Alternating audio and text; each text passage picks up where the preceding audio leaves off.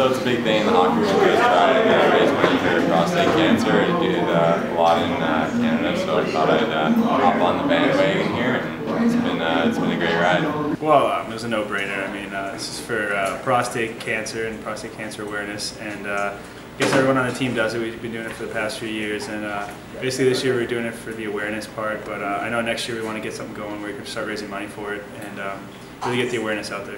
I mean, I just think that having you know, a nice upper lip sweater is pretty attractive these days.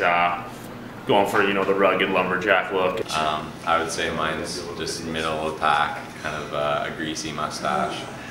It's been a conversation starter, whether it's, you know, guys around the rink, teammates, teachers, whatever it may be, girls on campus.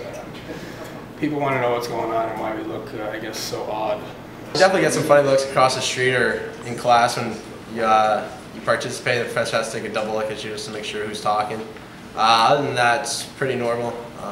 You know, just a lot more swagger comes with a mustache. I think Rib's got one of the best ones with the old handlebar. Him and Rosie have got that one going pretty good. Best mustache on the team, Escobedo, Moscatel, coin toss. Creativity-wise, me and Rosen both, I guess, took the crown there. Best, I like to throw my hat in there with Privatera and Moscatel and Ben Rosen. I mean, that's kind of, like I said, it's a no-brainer.